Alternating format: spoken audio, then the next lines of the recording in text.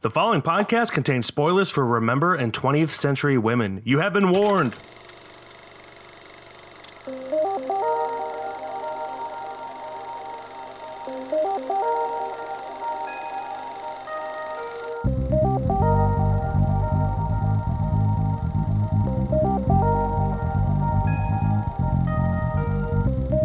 Welcome back, everybody, to KFR News Radio. This is your host, Benjamin Button, along with your host, Miguel Gusto. That along was pretty extra. Yeah, it was super extra. Super extra. But what I did was I was like 2 feet away from the mic, and I went in as long as I was saying along. I was like, along. How you doing, Glenjamin? I'm all right, not bad, not terrible, not great. What? Shit. I went so much faster than I expected it to. Every context, it's all around. I got a question for you. Got an answer. Who plays Private Ryan in the movie of the same name? First of all, it's not the same name. It's Saving Private Ryan, but whatever. There's technically 2 Private Ryans in that movie. Yeah, I think they're talking about the main one. It's Matt Damon. It's Matt Damon. Smat. Good old Smatthew. Smat. Because they went to the one first and it was the wrong one, right? Yes, I believe so. Boom. Yes. Little trivia there for you people. Little trivia. I haven't seen a movie in a while. Yeah, but still good. Hey, speaking of movies, you see any movies in the past week that you want to talk about at all? I haven't seen Jack. Jack? I did not see that Robin Williams movie today, but I am going to see Once Upon a Time in Hollywood today, I think. Ooh, you gotta let me know what you think. I want to see it again today if I can. Yeah, I got a buddy who asked if he should go see Lion King, Aladdin, or that movie, and I was like, first off, stay away from the Disneys. Don't give them the money. Yeah, really. Go see the Tarantino. Yeah, well, I just recently signed up for the Regal Unlimited plan, so I can see all the movies, all of them. You know what makes me laugh very hard? They're making an employee version.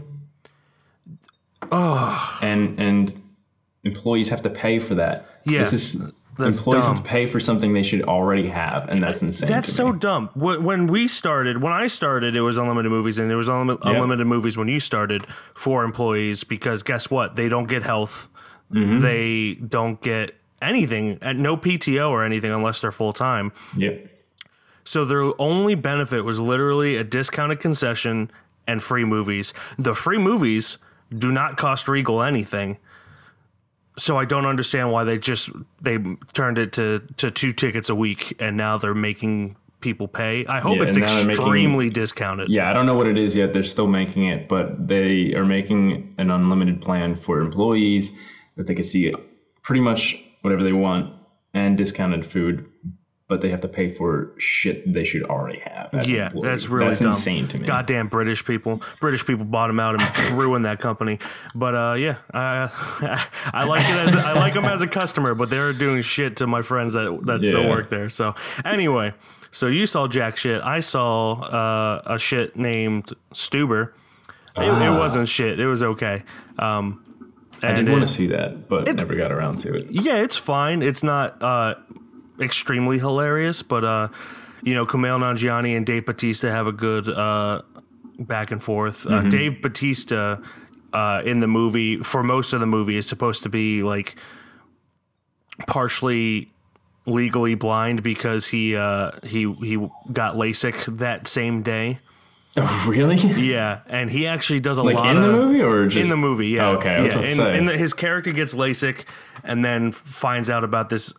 He gets a lead on a mission or a case he's been working on for years, and he does a lot of really small, nuanced stuff for him being blind or not being able to see. Like, he's squinting essentially the entire time until his sight eventually does come back.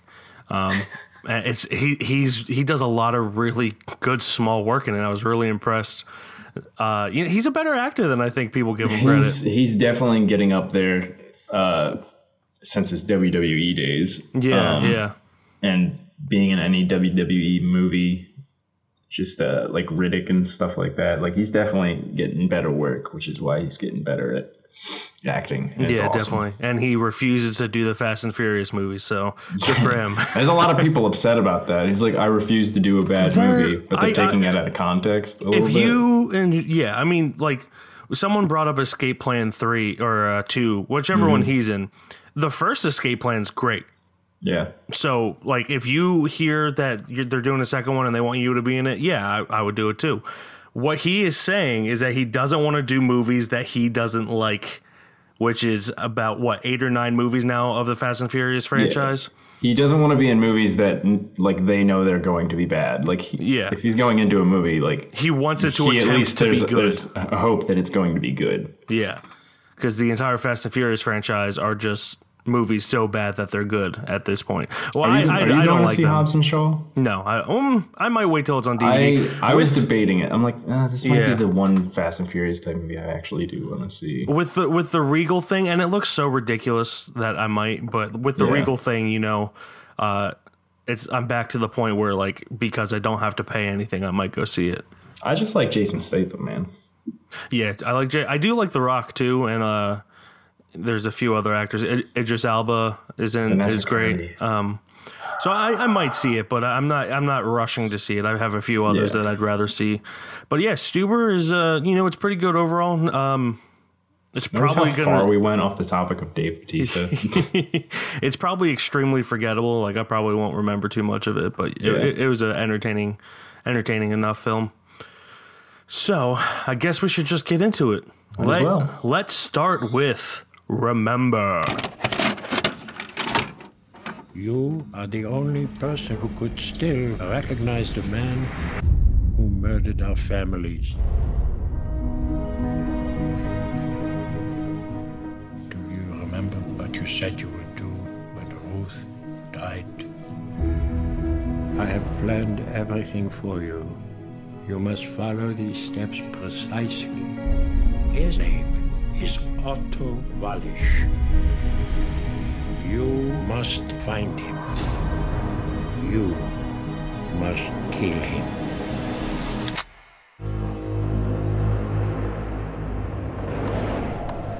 I'm looking for my father. Sir, you're gonna have to check your bag.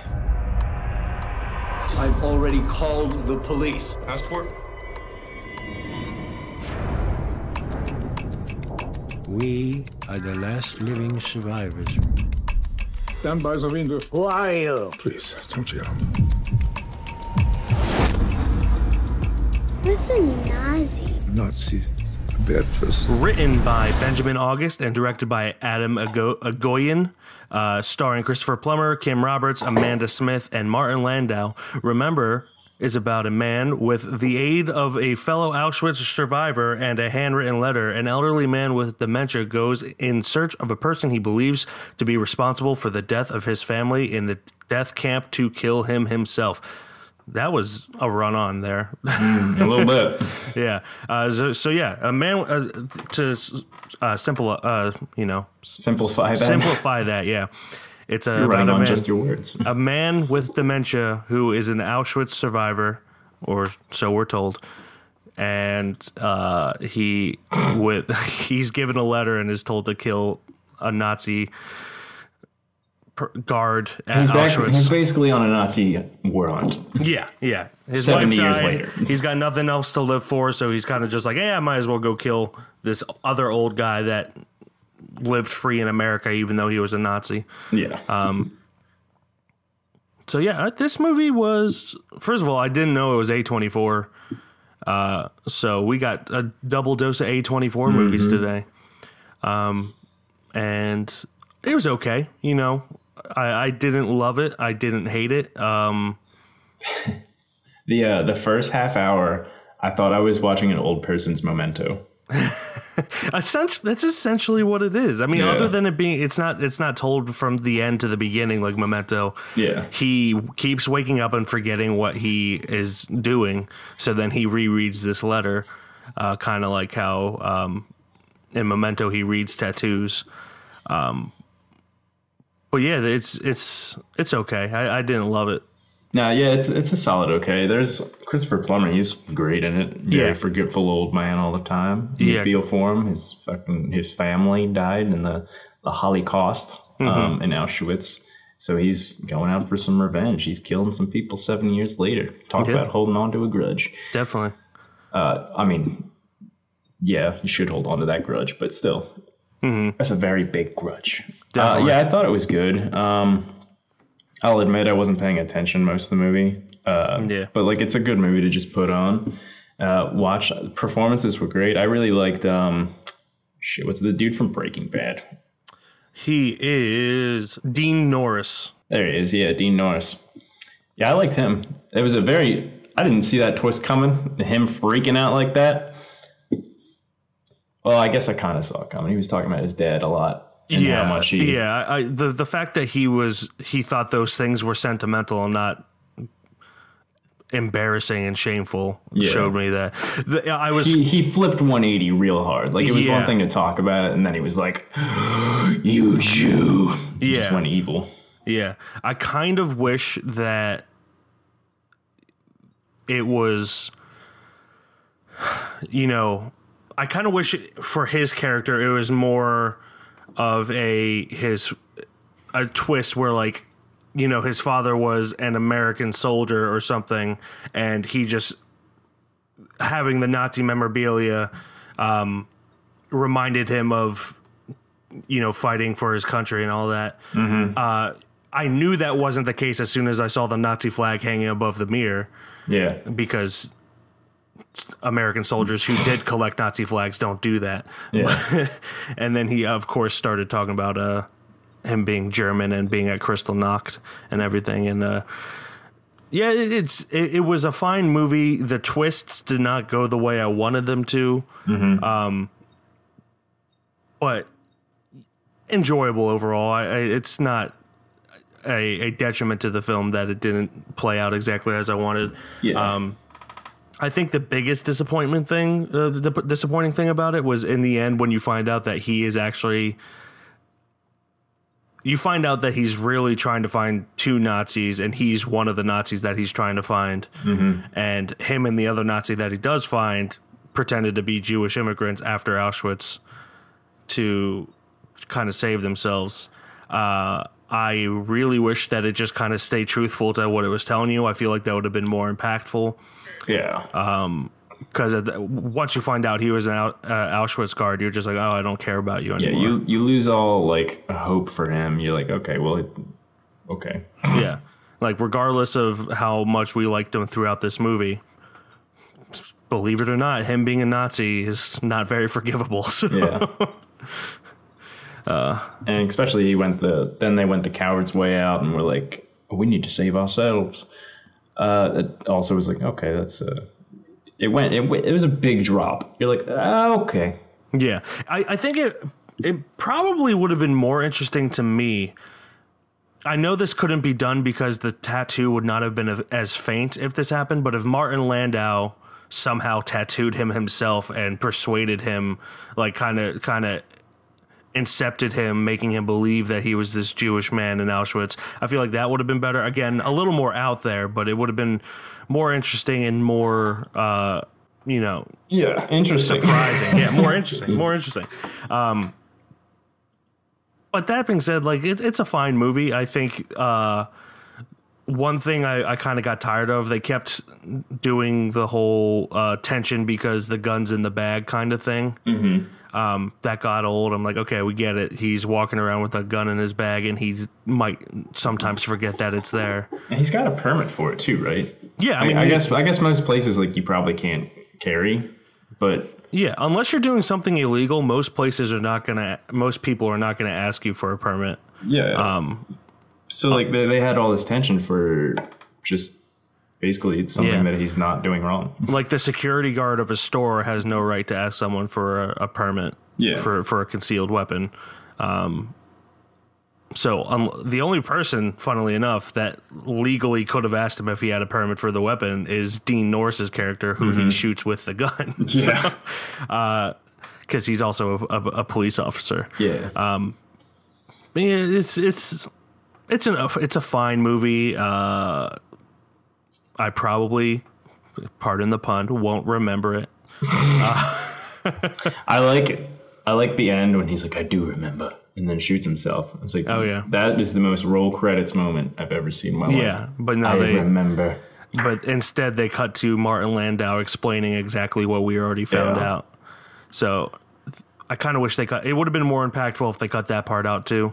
I was really hoping for that, and then they brought him, and then like the whole elderly. I'm like, oh. God. Yeah, but I more than anything, I just really wish that it was just truthful and there was no twist, because that was a lot more interesting than what it was. Yeah. An Auschwitz survivor trying to hunt down a Nazi guard. That simple and very intriguing in my mind. You know, it's a good revenge movie. But yeah, other than that, I don't have too much to say about it. Christopher Plummer's great. Martin Landau's great. There's a tagline for this film. It says, "It's never too late for revenge." That's the tagline. Yeah. Dark truths will come to light, and it's never too late for revenge. Beautiful. Thought hard for that. Yeah, definitely. Yeah, that's really all I've got to say about it. Bruno Ganz is Rudy Kurlander #1. What? Hold on, let me see if that's true. That's in the trivia, and I don't. I did not recognize him. They put a lot of makeup on him. Bruno Ganz played Hitler in the movie Downfall. He's a very famous German actor, or was. He's passed away, and he's Swiss, not German. But yeah, I thought I recognized him, but forgot to look up who he was. So Bruno Ganz is also in this movie. Little fun fact. Is that the guy who, like, there's a meme for that, and like they're in like a fallout shelter or something like that? Yeah, that's from the movie Downfall. Yeah. Did you ever see those memes? Yeah. Like, they're just talking. Did you see the one with, going off the topic here, Taika Waititi's new movie, Jojo Rabbit, is about a boy whose imaginary friend is Hitler. No. But check out the trailer after we wrap up here. But Taika Waititi himself is Maori, which is not Aryan, and he's also Jewish. So someone made one about Hitler finding out that a Maori Jewish man is playing him. And it's hilarious. I'll look it up, yeah. But yeah, that's Bruno Ganz and Downfall. But yeah, going back to Remember, it's a fine movie, but you know, it could have been a lot better if they made slightly different changes. Yeah. Did your father ever talk to you about Germany? Are you kidding me? He was a collector, right? What's that? I'm sorry, What's going on here? I will go. Sit down. You gotta answer some questions right now.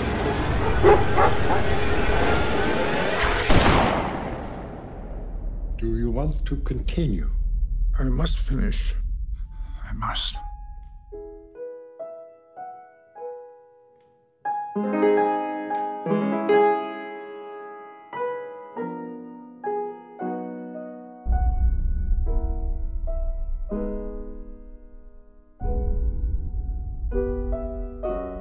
Your voice. Has not changed.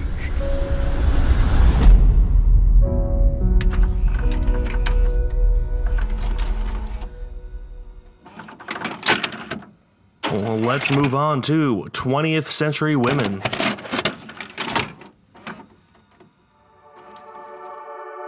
We are at a turning point in our history.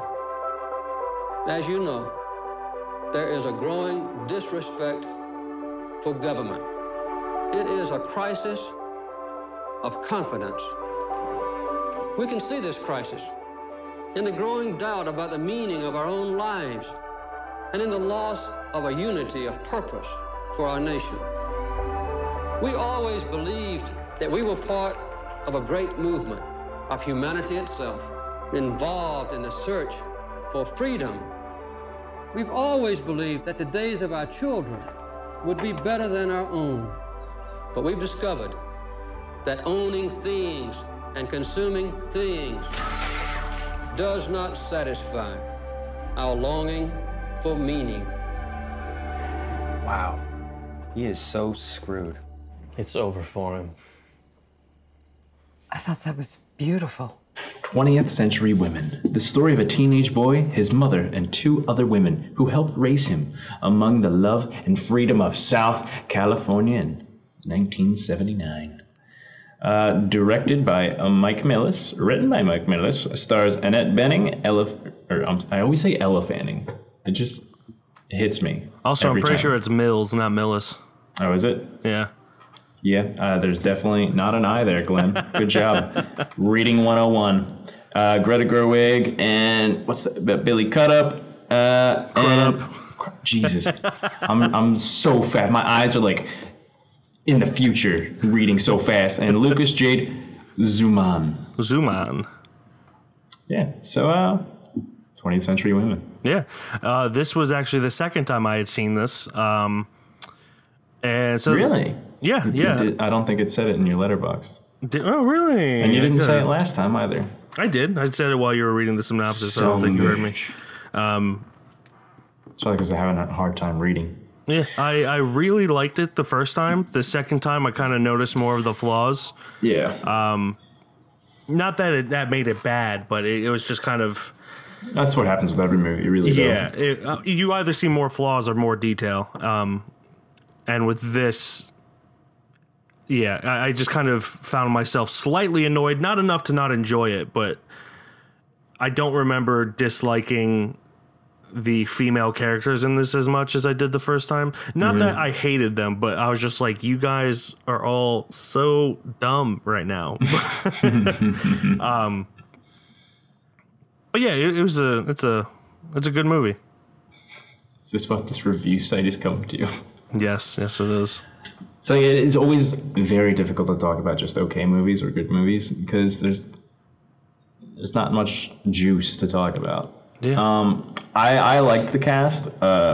Everybody from Annette Bening to, again, pretty much the main cast. Elle Fanning. It's really hard to watch her and not think of Neon Demon. Yeah.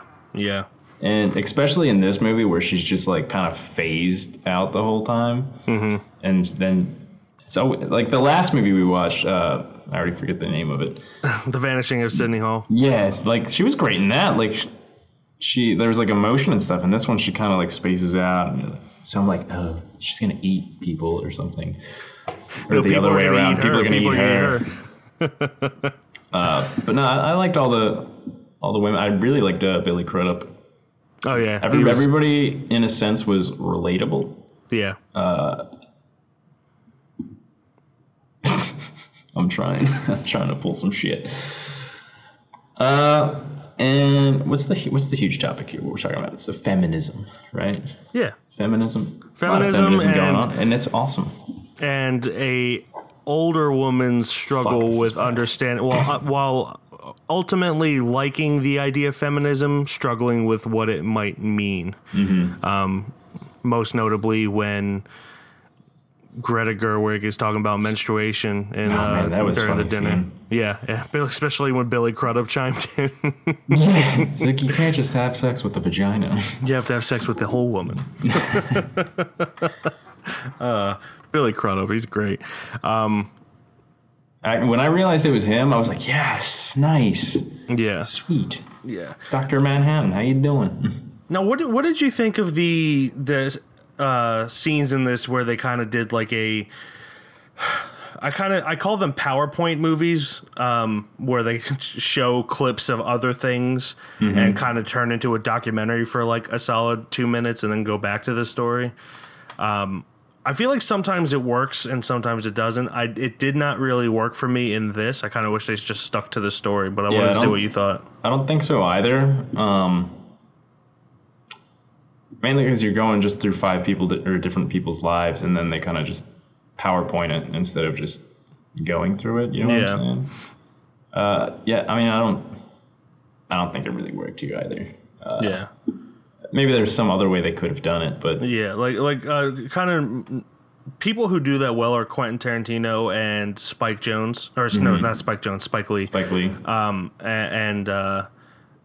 I feel like this was trying to do that, but also be super indie and like sentimental and everything, and it just didn't work for me. I felt like there was too much music throughout this entire movie. I don't think it. This is just stuff I noticed the second viewing. It felt like it didn't trust itself to be emotional with just what was happening. Mm-hmm.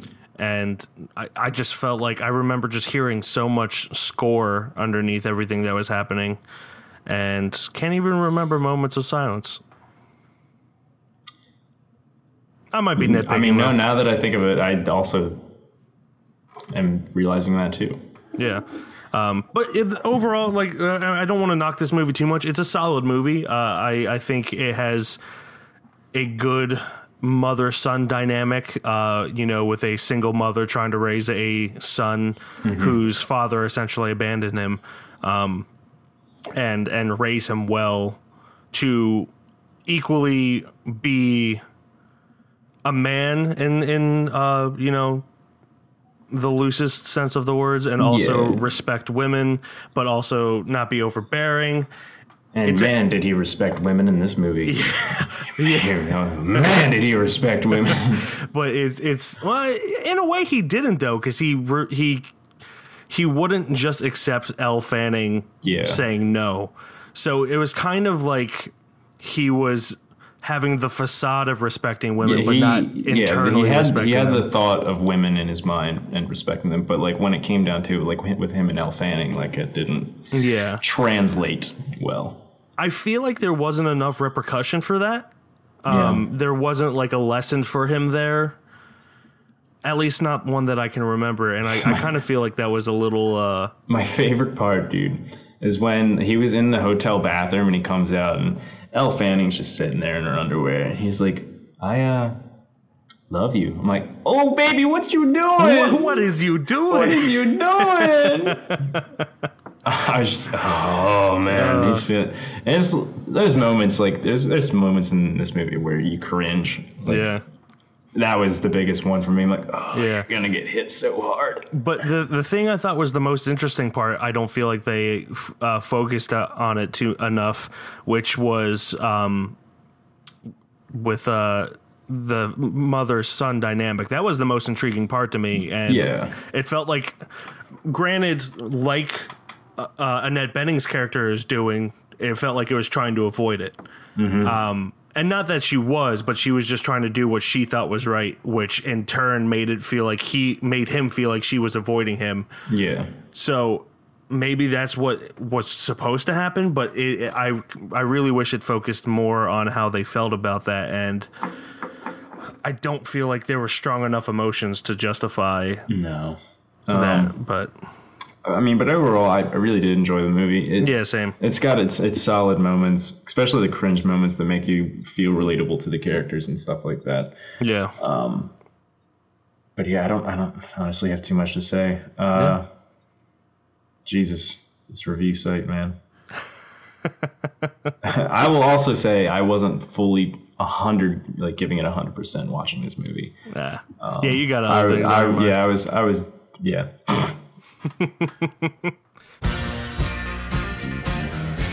Stop. What? Thinking that you know everything that's going on. No, I don't. I just think that, having your heart broken is a tremendous way to learn about the world. I see the shapes I remember from maps. I see the shore. This is the really hard part, and then it gets better. And then it gets hard again. Do you think you're happy? Seriously? Look, wondering if you're happy, it's a great shortcut to just being depressed. Well, I got nothing else to say, so let's move on to The Judgment. So, remember, I'm just gonna say, no, it's a fine movie, but it's nothing worth putting on a shelf and making a shelf boy for. Wow, that's actually kind of sad. Oh, yeah? Because at one point in my life, like, I thought about what I was going to review this movie, and I thought about it. I'm like, wow. And then I forgot. And now I remember, and it's not going to be a shelf boy. I don't even know what you were starting, where you go with that. I'm just trying to make the time longer than 25 minutes long. Well, with the trailers and stuff, it will be. So, remember, it does not make it onto the shelf. What about 20th century women, Glenn? I don't know why I struggled saying that so much. Because you're turning into me when you're reading your own mind. Apparently. I thought this was a very impactful movie, especially for the whole topic of feminism and stuff. I really liked the characters. I liked most of the acting. I thought it was great. But however, I wasn't interested enough in it, like fully interested enough to actually sit down and care. It had its cringeworthy moments, which was super relatable, but I still don't feel like it had the juice there to give it a shelf boy. Yeah, if you had asked me before I rewatched it, I would say it's definitely going to be a shelf boy. But rewatching it a second time, in a way, when we do these movies that we've already seen, rewatching it a second time is often more beneficial to whether or not it deserves to be a shelf boy. Yeah, because it gives a rewatchability idea into it. And while I still enjoyed watching this a second time, it did not hold up as well as I thought it would have. And I found myself just a little bit more disappointed because I really loved this movie the first time I watched it. I was about to say, no, this isn't us like saying like don't go watch it. Yeah, you should definitely watch it. Every review site has like a 4 or 5 stars or whatever rating system they have. It's like it's really up there. So like I recommend anybody seeing it. Yeah. I just don't think it has the potential for our shelf boys. Yeah. Our shelf boys are kind of like a would I spend money on a would I actually just want to go sit down and watch that off the shelf? Yeah. So it's not going to be a shelf boy for me. So, with that being said, remember, and 20th century women do not make it onto the shelf. And we have a slight notice for you. We will be taking an extended hiatus. It's not to say we're never coming back, but I don't even know. What's going on, Glenn? I think we just have a lot, both of us going on. Me more than you. Well, that's not really. You have a lot of work. I've got a lot of life stuff going on. So we'll be taking a little bit of a break. I don't know exactly how long. Could be a month. Could be longer. Maybe even shorter. Who knows? But without going into too much detail, unfortunately, we will be taking a slight break. Yeah, so with that in mind, we do not have movies for next week. We will let you know, probably do like a quick 5-minute, maybe 10-minute catch-up. This could be beneficial for us. We could come back super rejuvenated and not just sitting here saying, oh, the movie's good. Yeah, exactly. We might have more hour-long episodes again. Yeah. Because I'm getting... I'm not fatigued of going seeing movies. Like lately, I haven't been going to see just movies in the theaters, and I want to change that. I want to be able to come out spry, hippity hop, and go in with my unlimited Regal plan. Go and see it. But yeah, but anyway, with that being said, we will let you know when we have another episode coming up, and you can either wait for that brief announcement podcast to let you know what the next movies are, or follow us on Instagram, Keystone_film_review. On Facebook, we are Keystone Film Review, and on Letterboxd, I am Mike KFR. And I am Glenn KFR. And that will do it for a while. Until next time. Goodbye. Bye-bye.